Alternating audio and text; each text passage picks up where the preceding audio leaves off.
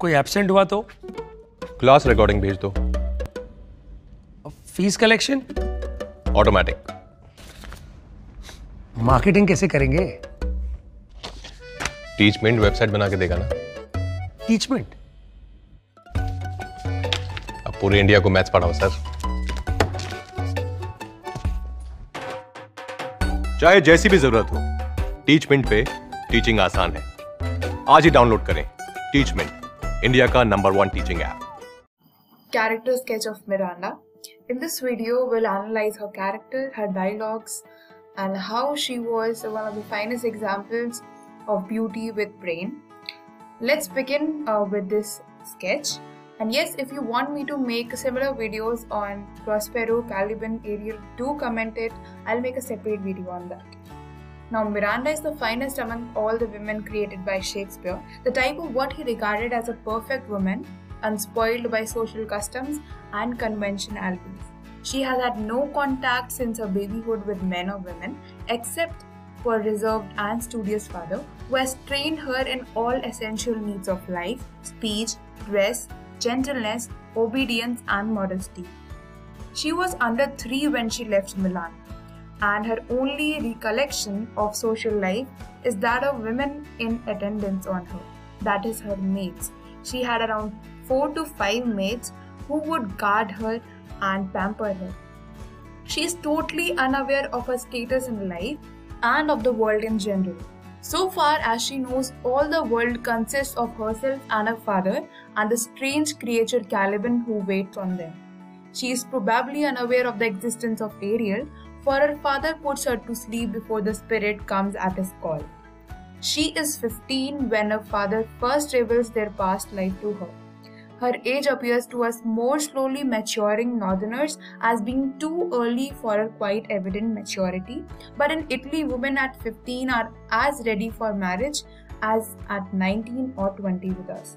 Juliet in the play Romeo and Juliet was 14. Miranda's name, like that of Prospero, is taken from the Latin, the present participle of the verb mirari, mirandus, to admire or to wonder, and means literally the admired one. Ferdinand in the love scene opening Act 3, when he asks her name, breaks out in exclamations as to its suitability for her. Admired Miranda, indeed the top of admiration. As we proceed in the story, we agree with him that she is a source of wonder and admiration. There is mentioned in the play as to her personal appearance, the color of her eyes and hair, her stature, her bearing. So this is the physical trait. You need not tell this very deeply because it is not mentioned in the play, but you have to get an idea about the basic things. And let me tell you, this is just an introduction. The character sketch is down in the next paragraph, which I'll show you. Now here comes the next paragraph. No, we'll continue with this. The first impression that she makes on Ferdinand leads him to call her a goddess, and immediately we picture to ourselves the sculptured forms of Venus and Juno. Alonso also terms her a goddess when he first meets her, Act 5, Scene 1, and when Caliban tempts Stefano. Now Stefano was the drunken butler. With her as a wife, he states that her beauty is her most important characteristic and that she is beyond comparison with any other woman.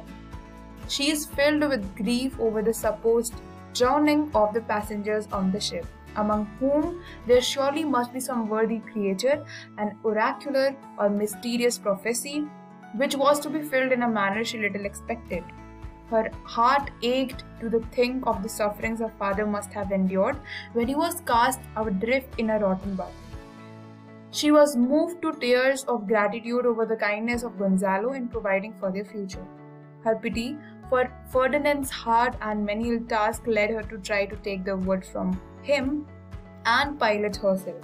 She did her utmost to induce her father to relent supposed harshness. Her sympathy led her to her first disobedience of her father's commands. Her sensitive nature as a woman led her to tears under excess of gladness or sorrow. Her father's revelation of their rank and the existence of other people and the good and bad in them has awakened her womanhood. has opened her eyes to the tree of knowledge, just as Eve's were opened, but so differently by the serpent. Fortunately, Ferdinand was the first man for her to see the upright and cultured prince, and her whole being flowed out to him. Her next acquaintance was the court of Naples, with the same appearance and dress as Ferdinand, and she claimed on the beauty of men and the goodly world that produced such. Work was simply an obligation that comes to all, undivided in nature by our conventions of menial and white-collar distinctions. The piling of the wood became necessary because of father's law, and it made no difference whether a man or a woman did it. Her disobedience to her father revealing her name to Ferdinand and meeting him secretly resulted from the conflict between duty and sympathy, and instinctively she chose the latter. In her innocence of the regulations of society and her native spontaneity, her whole heart goes out to Ferdinand at first sight. She has now attained womanhood, and naturally her entire being calls for a mate. She sees in Ferdinand all that is necessary to fill out her life, and she frankly asks him if he loves her. To her, love and service in love are the same things, and if he does not want her as his wife, she will gladly become his servant. His acceptance of her as a wife is gratefully acknowledged, but not much more than that. She would be equally grateful merely to serve him, and she immediately leaves him after the avowal. Her response is vastly different from the swooning happiness of Portia after Bassanio's success in selecting the right casket in The Merchant of Venice. You have read this play in class 10th. But her love is steadfast and serene. The emotions of both are so well controlled that they are next found settled down at the game of chess. Now let's start with this new paragraph. This is what I expect you to write in your answer. You have to include the dialogues that are considered to be the quotes. Now let's begin. Just under 15 years old, Miranda is a gentle and compassionate but also relatively passive heroine. From her very first lines, she displays a meek and emotional nature. Oh, I have suffered with those that I saw suffer. She feels pity on the people who are there on the ship and they are drowning. And that's all because what his father was doing. He was creating the tempest with his magic. She says of the shipwreck, and hearing Prospero's tale of their narrow escape from Milan, she says, I'm not remembering how I cried out then. Will cry it over again. Miranda does not choose her own husband. Instead, while she sleeps, Prospero sends Ariel to fetch Ferdinand and arranges things so that the two will come to love one another. You very well know about the scenes where Miranda and Ferdinand interacted with each other and how Miranda broke her father's promise that she told her name to Ferdinand. And let's continue. In the play's final scene, Miranda is presented with Ferdinand almost as a prop or piece of the scenery as Prospero draws aside the curtain to reveal the pair playing chess. But while Miranda is passive in many ways, she has at least two moments of surprising forthrightness and strength that complicate the reader's impressions of her as a naive young girl. The first such moment is in Act 1, Scene 2, in which she and Prospero converse with Caliban. Prospero alludes to the fact that Caliban once tried to rape Miranda.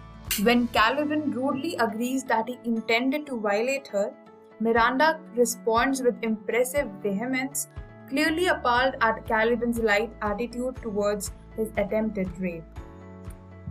She goes on to scold him for being grateful for her attempts to educate him.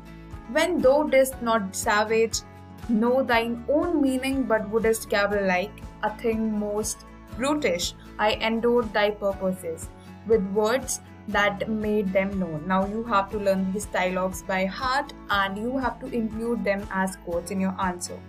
These lines are so surprising coming from the mouth of Miranda that many editors have amended the text and given it to Prospero. This reattribution seems to give Miranda too little credit.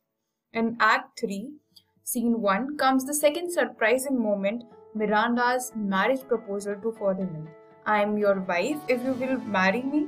If not, I'll die your maid. Her proposal comes shortly after Miranda has told herself to remember her father's precepts, forbidding conversation with Ferdinand. Now, you may add something else if you feel like adding the conversation of Miranda with Ariel. You can do so, and many other dialogues are there which I have not mentioned, but you can do. Thank you for watching the video. If you liked it, and I'm really motivated by your comments.